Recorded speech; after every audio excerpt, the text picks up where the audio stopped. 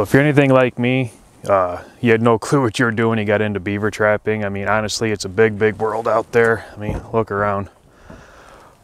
All that area that you could put a beaver trap in, and you have to try to find the pinpoint spot to get a beaver to swim through a 10-inch by 10-inch square. That's hard. I don't care what anyone says, that is very hard. A lot of people tell you, oh, it's easy, been doing it for years. Well, yeah, it's why it's easy for you now. It's everyone starts somewhere, so you gotta do your research, you gotta do your due diligence, trial and error. I mean, you take a brain surgeon, you think brain surgery went perfect the first time? No, it was all trial and error. When I first got into it, I had no clue what I was doing. I didn't trap not one beaver my first year. I ended up catching a muskrat. That was the only thing that I caught, was a muskrat and a 330 conibear. But I figured I was gonna make this video just to try to give people an idea. So, you know, if you know what you're doing looking for beaver, this ain't gonna be for you. But if you wanna learn how to try to find sign, beaver sign, what to look for, all the basic stuff on this one. I'm gonna do probably like a couple parts to this. I'll do one video, how to find beaver sign. Then I'll do another one of how to, like, where to set your traps and how to set your traps. Because you can find a beaver lodge, you know, like this one here. Just because you found a beaver lodge don't mean you know where to set the traps. You gotta find their entrances, you gotta find bank dens, you gotta find all that. So I'm gonna go through,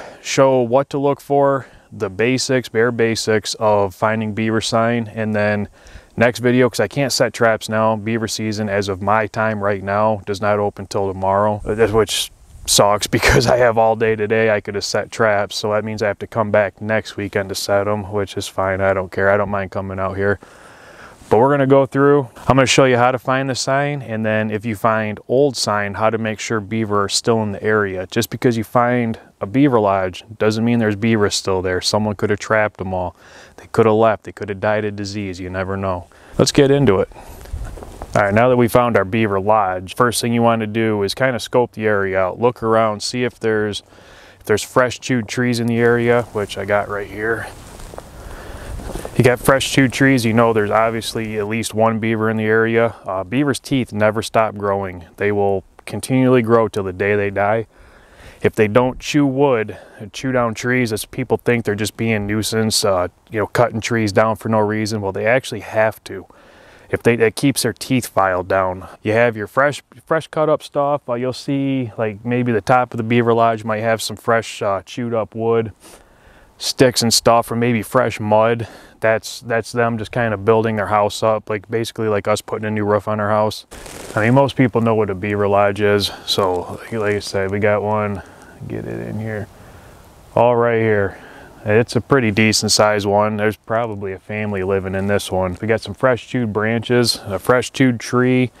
So first things first, if you see a beaver lodge, you know there's probably some beaver there. There at least was beaver there. And then we went around, we found our fresh chewed anything, you know, sticks, branches, fresh mud, whatever. I mean, anything that shows sign that a beaver was in the area. So we know that this guy's here. We know there's probably more around. So I'm gonna hop back in the boat, we'll go cruising down the river, and we're gonna find some more. There's literally a beaver going into the beaver lodge. He's right there. See, you know, there's another entrance that I didn't see. He just went under, unless, man, that's odd. I'm gonna check that. I'm gonna come trap that next weekend. And that's what I go to show. You gotta get out and look for beaver sign. I hope my camera or my lens could zoom in far enough to where you could see him swimming. That was so cool. Huh. All right, here's another good sign. You can see right here, let's see, right there. It's just a beaver chewing on a tree. I mean, there's really no other reason I think that he would chew on this tree is other than just to chew on it. I mean, maybe to eat, get a little food out of it. There's a few of them around here like that. So that's another sign. Look for trees that are chewed on. Like I said, big trees, little trees, it don't matter. If it's fresh, you know they're in the area. If it's old, you know they were in the area. So look for other things. Let's go see what else we can find. One thing beaver really love is swamps. One of the main reasons they don't have to dam it off. It's already, the water level pretty much stays what it is all year. I was hoping I could sneak up here and see one. I know they're in here. I've trapped them before. They got a huge ass lodge out in the middle. I'm gonna walk around, see if I can't see any sign of them, but best advice I could give you if you don't really know like where in your area to look is get on Google Maps. Just do the satellite view and just start looking for a swamp. I mean, look at all this swamp around here. You see this clear as day from Google Maps. It's not like it's a secret. So just go explore. Look for sign. I mean, this is all beaten down along the edge. There's fresh chewed stuff, and I see a food cache over here. We'll go look at that in a second. And oh, see, like right here, this is a crossover. See if I can get the camera to pick it up.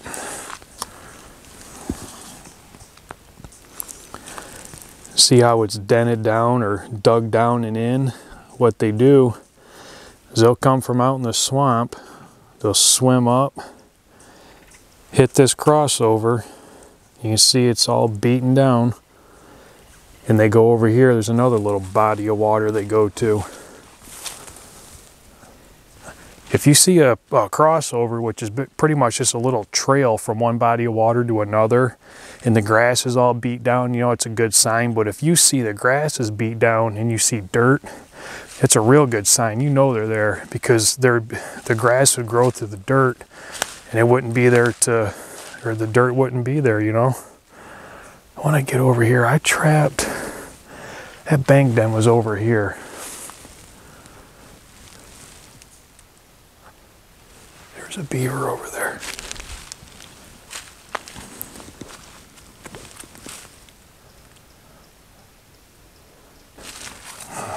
He took off. He probably went back in his bank den. I'm gonna go check this area though. Another good sign is this right here. It's a food cache. You can see this is an old one. They're probably not gonna eat from this.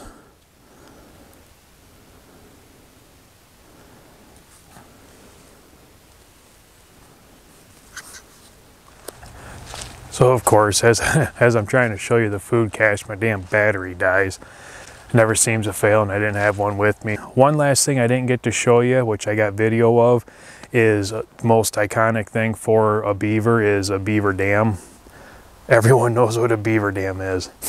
So say you find a beaver dam, and I had two that are old, built, but still being used. Just because you don't see anything new on them doesn't mean they're still being used. If you find one, explore. Go look for slides where it looks like an animal has slid down the bank into the water.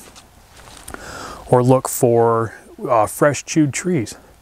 You'll see branches that have all the bark chewed off them. That's what they've been eating. And you'll look for new, fresh stuff, not old. So if you see something fresh, but the dam's old, you know there's still beaver there. Biggest thing about beaver trapping, you have to get out and look. If you sit on your couch, you're not gonna find any, I guarantee it. So get out. If you have a river by, get on the river, go down the river. Just look. Look for beaver lodges, beaver dams, beaver where they have chewed on trees, where they've made a food cache, anything like that. And if you find an old one, you say, well, it's old, they're not around here. Look around in the area. I mean, get out and explore. I mean, at the very least, you're out in the wilderness. It's not a bad thing. Another thing you can do too, some people don't really think about it, is roadkill. If you're in an area, driving down the road, and you see a dead beaver, because they do get hit by cars, go look in that area. Look around, see if, all right, there's a beaver there. Why is there a beaver here? Is there a swamp? Is there a river? Is there a stream? What is it? And if you see it, go look. You know, if you see a dead beaver, there's probably more around there. Get out, go explore. If you got any questions, let me know. I'll help. But one thing I say the most out of anything, don't just take my word as gold. I'm not a genius by any means. I'm not an expert by any means. I know enough to trap beaver. Research the internet. Look all over. Watch videos, read, ask questions, and take all that information and make up your own best plan of action with it. Because I guarantee everyone you talk to doesn't know everything. There's a lot of little bits of information in this world that are out there for us to grab. We just have to find it. So that being said, I'm gonna head back, and I gotta start getting my traps ready for next weekend.